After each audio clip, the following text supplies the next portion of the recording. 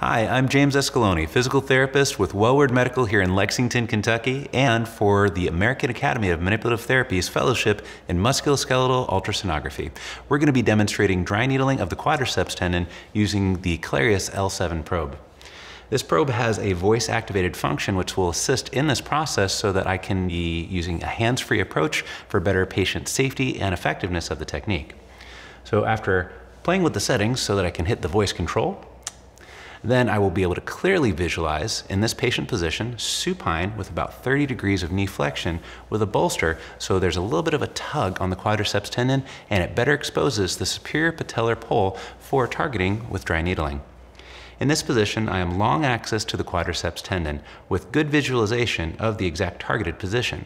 I'm going to be going for an area where the enthesis would be, or the connection of the osteotendinous junction. Now going into the voice controls, increase depth, needle mode.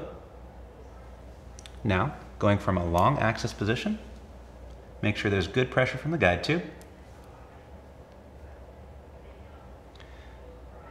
And there's going to be clear visualization of the needle as it penetrates the tendon and as it moves deeper until we get to the patellar pole, the superior one.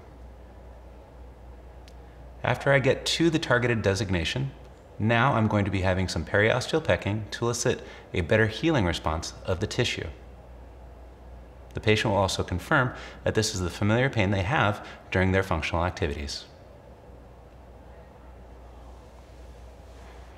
That's how you do dry needling of the quadriceps tendon using the L7 Clarius probe.